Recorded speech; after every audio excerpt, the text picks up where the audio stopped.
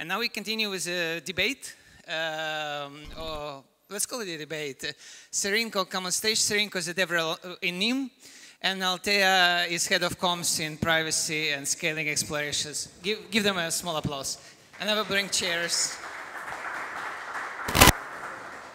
You can intro yourself, and I will bring chairs. All right. Good afternoon, comrades. Hello.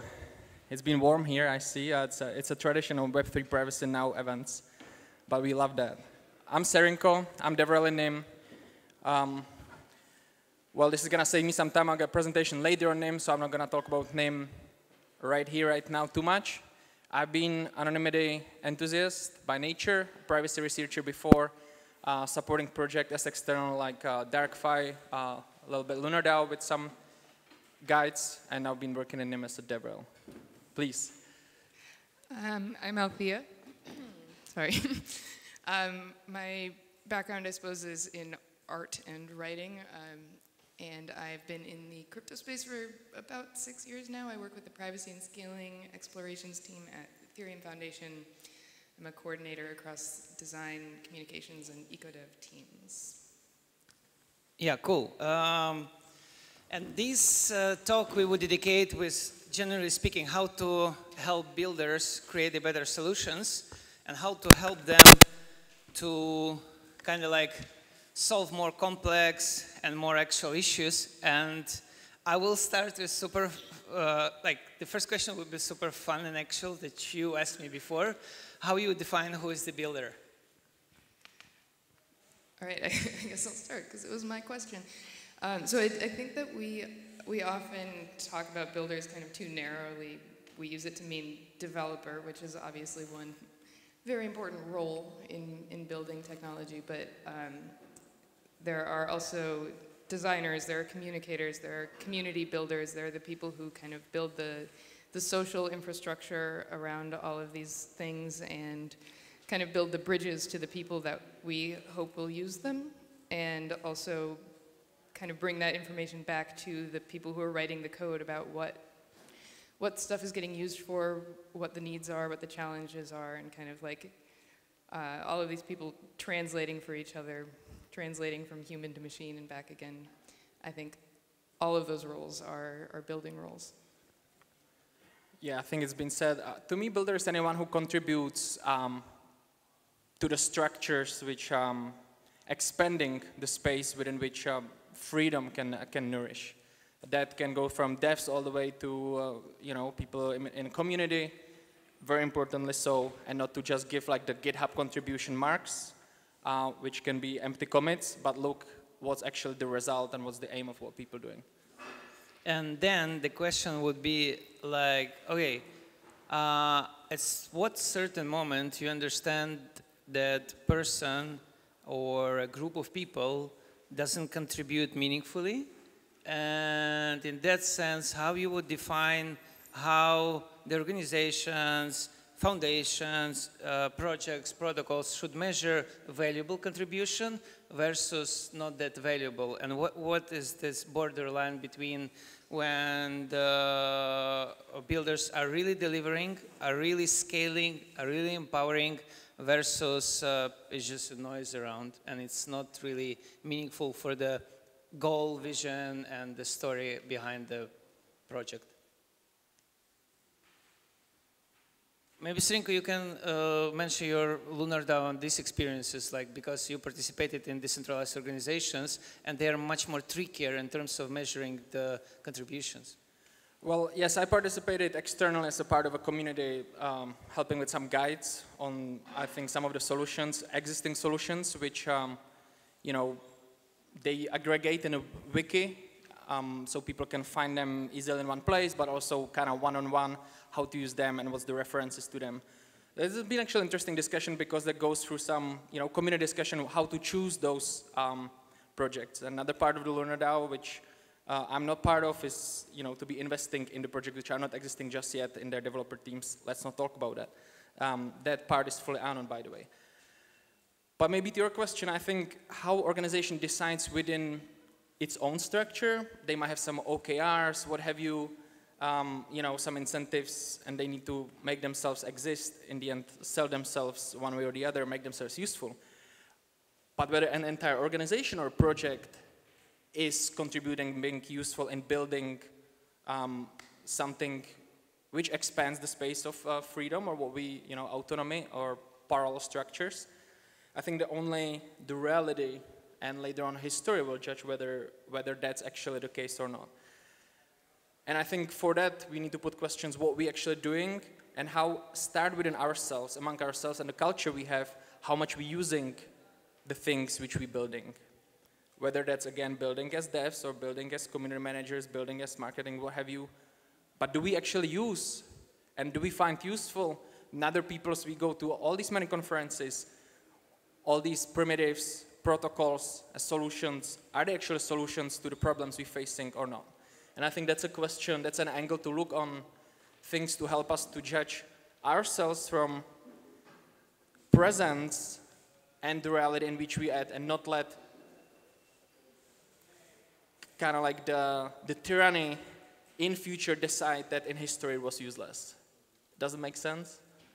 Yeah, pretty much. What do you think, Altea, on maybe also an angle of privacy and scanning explorations, how you define if the things you were doing or your team members are worth trying, and how you select the cost? Because generally speaking, you're also doing lots of R&D, and in R&D you can do R&D for years, or like decades, hundreds, like just keep on trying. How you would recommend builders to define the meaningful way forward? Yeah, POC is kind of an odd case because we generally work in a very kind of experimental mindset, and so there's like failure isn't even necessarily a problem. When you're doing an experiment, if it doesn't turn out how you thought it would, then you've just learned something, right? We're not trying to like necessarily build a product that will have 1 billion users. If that happened, that would be cool, but that's not necessarily like our first or primary goal. But I think that there are kind of experiments that are worth kind of carrying forward and ones that kind of go nowhere. But it's difficult to put numbers on things, or I think a lot of the like metrics that you could point to don't end up actually being that useful, like on Twitter or GitHub stars, or like things that are kind of like countable often are like more of a distraction. You end up kind of like playing for likes instead of trying to actually build a thing that is like as novel or as useful or whatever as it could be. So I mean, to me, some of the things that like get me really excited about a project or like feel like something is going somewhere is like, it's not necessarily how many people use it, but like how much of an impact does it have on the people that use it? Does it do something that nothing else could? Does it like fill a need that nothing else had? Do people take what you've built and then build on it? Do they like take it to places that you didn't expect? Do they experiment with it in ways that like you didn't predict? And like, do they kind of like take ownership? Do they take it and run with it, and does it have longevity, or is it just kind of like something that people go, oh cool, and then use it once and never think about it again? And those things are all kind of difficult to quantify. Then let's talk about a bit financial sources for the builders, because lots of the independent builders, they're in this situation, they need to go for bounties, grants, hackathons and stuff to kind of like pave their own wave. And I've seen that within lots of the privacy hackathons, lots of solutions, they just die after the hackathon. So they're like no post-hackathon development of the projects. And there's the different take, which project was made last ETH Brno, is a Bloom wallet that was, generally speaking, is the same solution to RPCs and stuff, but through Tor, like wallet with Tor integration, and you have anonymity or pseudo-anonymity, and they continue to develop and maintain the project for 1 more year. It's still under development. There's no VCs and stuff, but how you would recommend builders to where to put the right efforts to sustain the idea in more like, at least let's say mid-run, not long-term run, but maybe mid-term. How they should approach this kind of like tricky thing of where to find money and how to sustain the project and move forward. I mean, this is just kind of a problem of open source generally, right? Like, where does the money come from if everything is free? And I think grants and bounties can be really great sources for something to get started, but it isn't really a sustainable model. And I don't know that I actually have an answer here. I think, and I'm, like, the team that I'm on, I kind of have the luxury of not having to think about it all of that much. And like, we do give out a lot of grants, but they're kind of grants to try something out, not to like start a business and come up with a revenue model and try to do something that will last for years. And I think it is actually very challenging to think about how to make something that is like private, open source, free, and somehow also brings in money. So I think it's kind of a challenge for for individual developers, but also for like this space as a whole to figure out how to support the things that we think are important. Serinko? Well, how a lot of world spins is that you work on something for a long time, you prove that you can do that in a smaller scale, and then based on that you go to people who might want to support you in doing that in bigger scale, right? To give you some ramp. How the tech, in particular crypto, works is you think about something, you write it on a paper, and before you start to do anything, you go with that paper to all different people, and you hope that they're going to believe that paper, that you're going to turn that paper into code or into anything which you're building.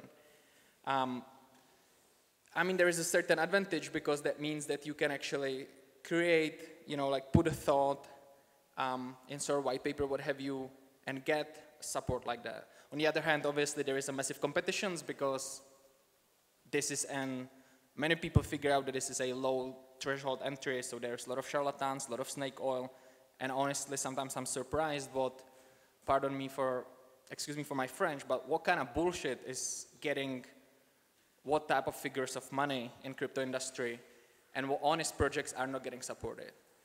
But we cannot just sit here and like cry about it, right? Like we gotta think, okay, projects need to figure out their incentives models and preferably present them in an early stage as well, because crypto do allow that permissionlessly.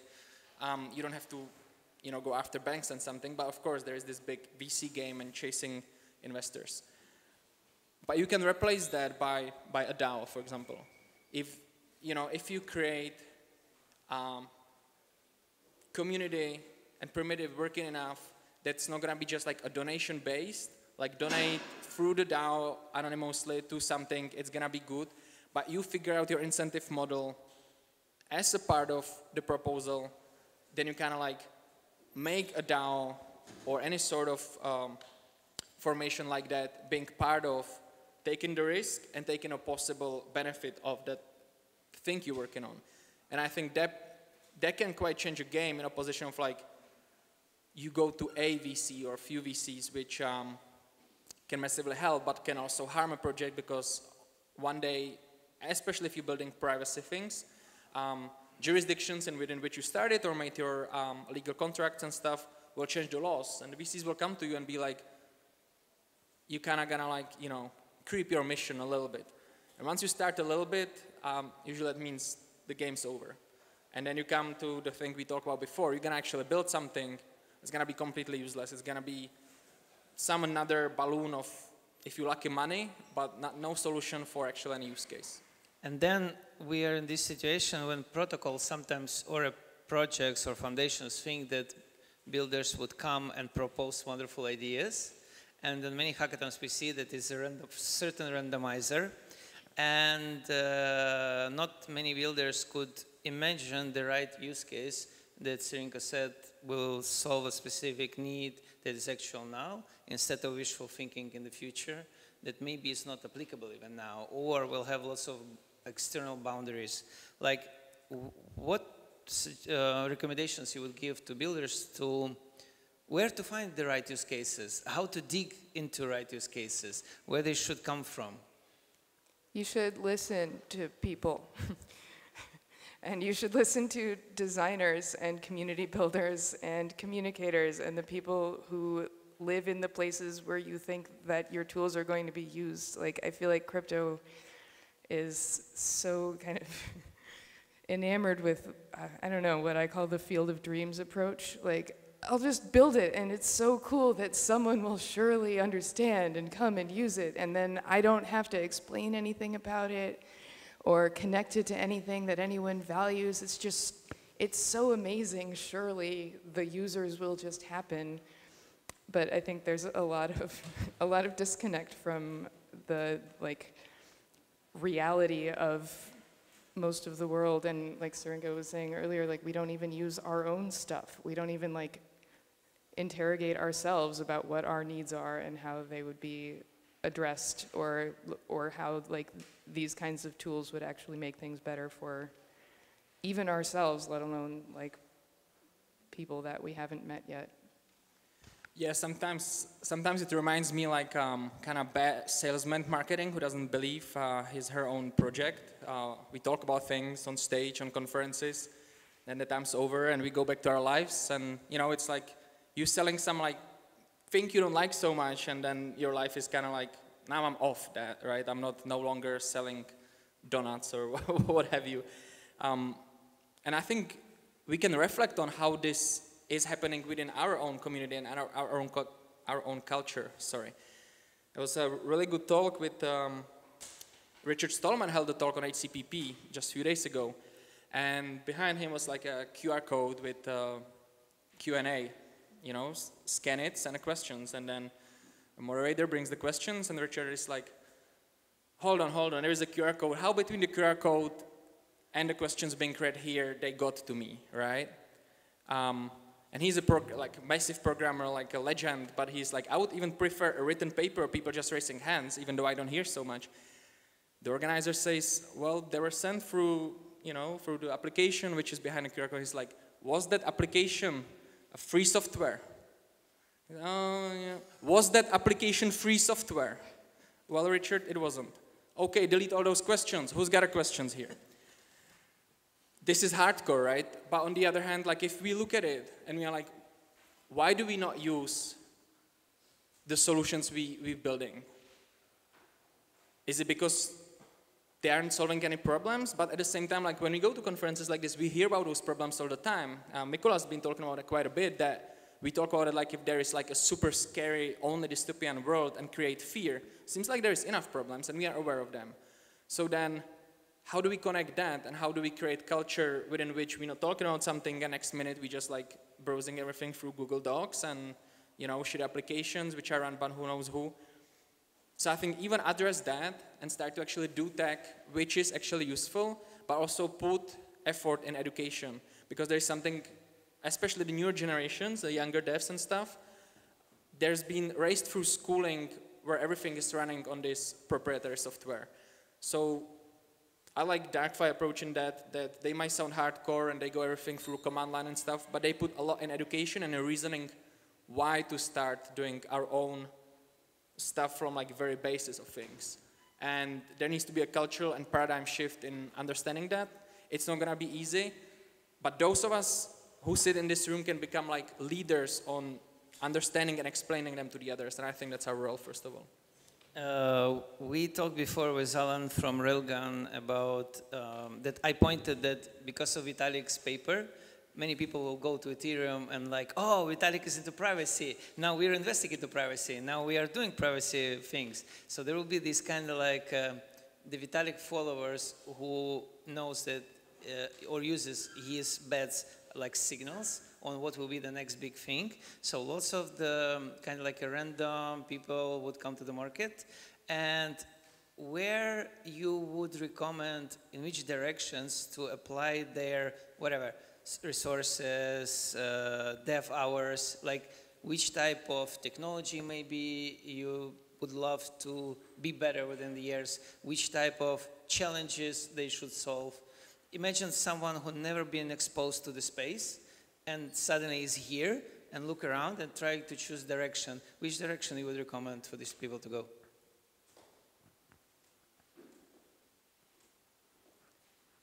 That's just a very broad question. I think it depends on what you care about, what you're excited about. Yeah, are we talking about investors? Are we talking about developers? Are we just talking about people who okay, we can start contribute? with developers and then move to investors, but start with developers. I'm probably not going to answer the investor question. I don't know, take your money somewhere else. I mean, I think for developers, there's so many different, very exciting things going on that I think you can just kind of look around and think what matters to you and who is working on that in a meaningful way. There are some things that I could say I think are pretty exciting right now. Yeah.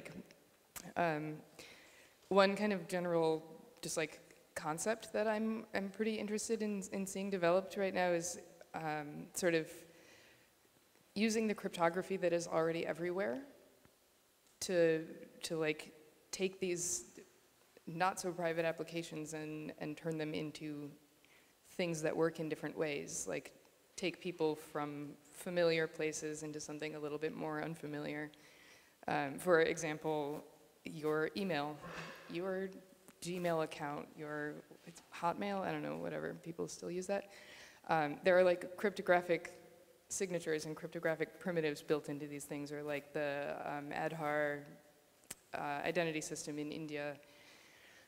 So using those primitives in ways that they were not intended, using your, the signature that's attached to your email to prove ownership of things or to send transactions. This is a real thing. It's called ZK email. It's actually really cool.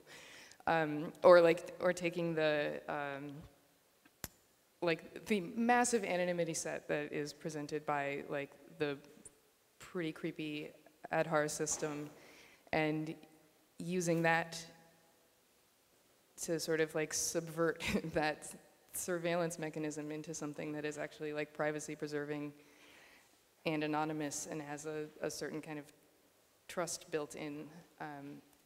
That kind of stuff is really interesting to me. Taking things that feel familiar already and using them in ways that they were maybe not intended. Hacking. Yeah. Yeah, I would basically just be repeating what you said, what I said myself before. I hope not all your mathematician fellas will now walk away the room. But I think the algebraic solution's not necessarily working, right? I make a solution, and then I have to start to be thinking oh, what kind of problem I have to create in order that solution to be working.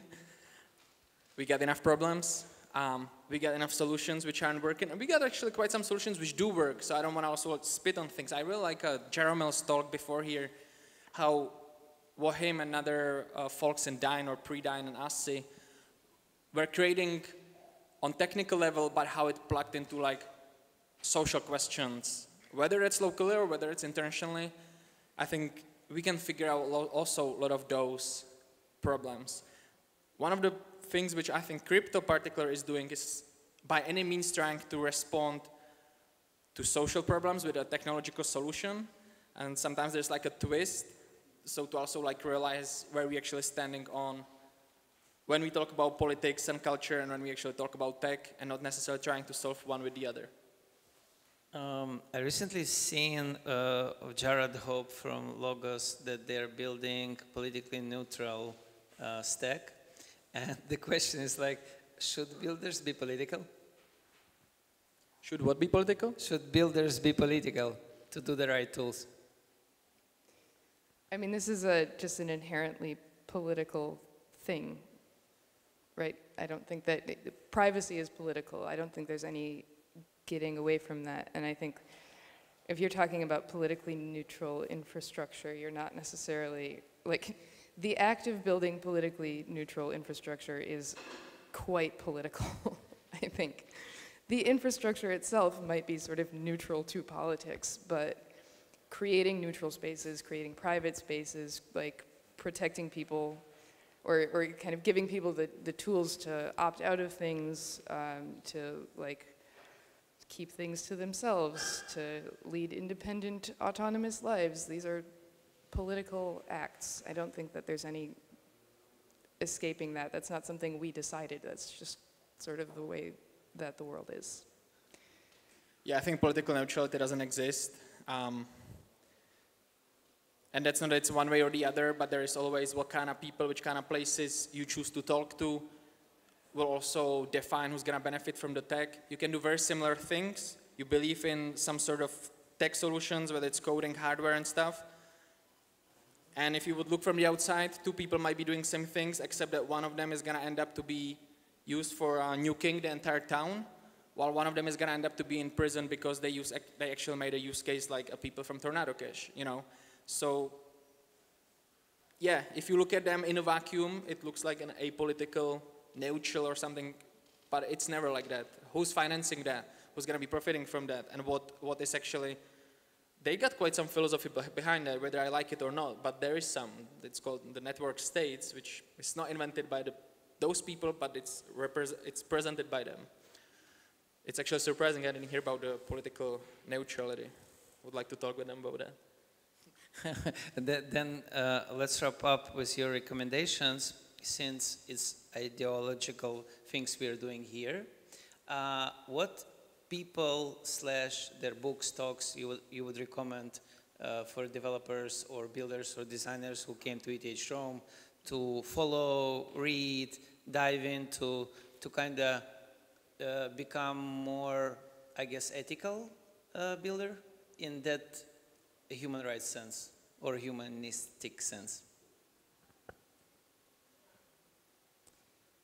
I could say a couple that have influenced me a lot. One is,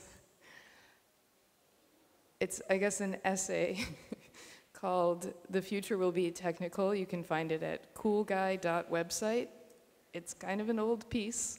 It's really about secure scuttlebutt, but it actually really has shaped the way that I think about like people's relationship to technology and how it can make us more or less human depending on kind of how we approach it. I feel like the sovereign individual is, it's almost a cliche to say it, but it is worth reading, and I think in the context of the kinds of things that we're building, it feels pretty important. And I also recently read one called Data and Goliath that I thought was pretty informative about just kind of the like the structures of the surveillance economy, or like the surveillance state, and how it affects the ways that technology is built, for better or worse. I haven't read now for a while, I must admit, except technical documentations, which is a bit boring. But I think on the technical side, I think like, you know, how Linux works and any coding stuff like can be very useful. But there is so much of that, and people like focus on so much of different things. There's some stuff I'm not gonna be saying for not doxing, you know. What I always like come back to, and I did actually this spring, is I don't know if you've read it, but it's actually quite nice. The Art of Loving by ETHRome and The Art of Warfare by Sun Tzu. These two coming together, I think it's actually always kind of like roots you down, because both it sounds kind of like recipes, but in fact it's rather like a philosophical and like how you understand life, and you can like apply it on like so many things. But for the rest, I would reserve for this talk probably. Yeah, thanks a lot. Thanks a lot for coming, and I think the people could make questions to you there in the room and afterwards. Thank you very much. Thank you.